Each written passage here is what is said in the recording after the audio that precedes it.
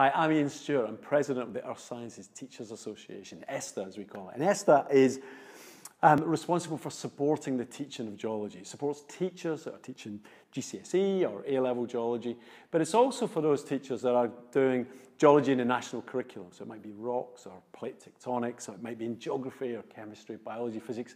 All of that gets supported.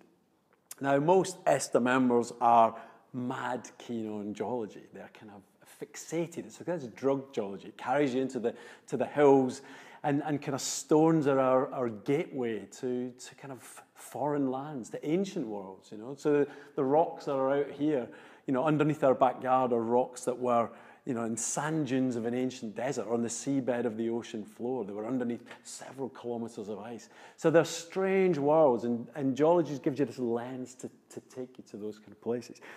But perhaps more importantly, geology, in ESTA in particular, is a community, because often the geology teacher is kind of on their own somewhere. They're alone in a school, and also they're surrounded by people who think they study stones, you know, that there's this boring thing. And so what ESTA does is it makes you part of a much wider network, a network that also involves other organisations. Here we're at the Geological Society in London, but there's a whole ton of them that are trying to get across the importance of geology. And that's because that even if you think stones are boring, the point is that geology gives us our natural resources that we depend upon. It gives us the fuels that kind of power our present and our future, and the raw materials that builds a city. So really, you know, it's a fundamental kind of science, and it's a science that brings in all of the different sciences all into one.